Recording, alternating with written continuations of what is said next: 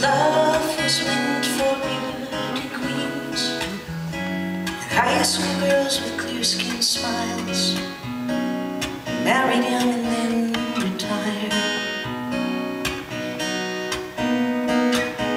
Her Valentines I never knew, the frightening night charades of youth were spent on one more beautiful.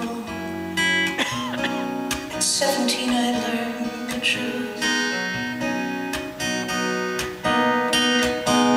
And those of us with ravaged faces, lacking in the social graces, desperately remained at home, inventing lovers on the phone who called to say, "Come dance with me," and murmured vague obscenities. It isn't all it seems. At 17,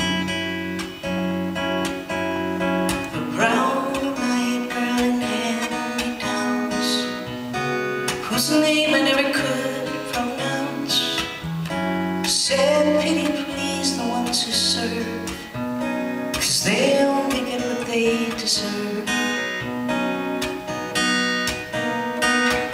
And the rich relationed hometown queen marries into what she needs, with a guarantee of company and haven for the elderly. So remember, those who win the game lose the love they sought to gain in debentures of quality and dubious integrity.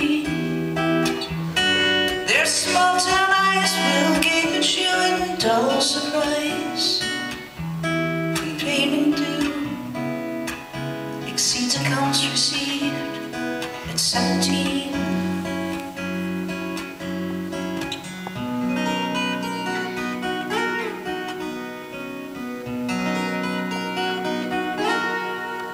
To those of us who knew the pain of Valentines that never came, and those whose names were never called when choosing sides for basketball,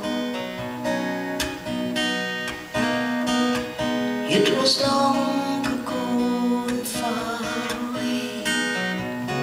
The world was younger than today, dreams were all they gave for free to ugly duckling girls.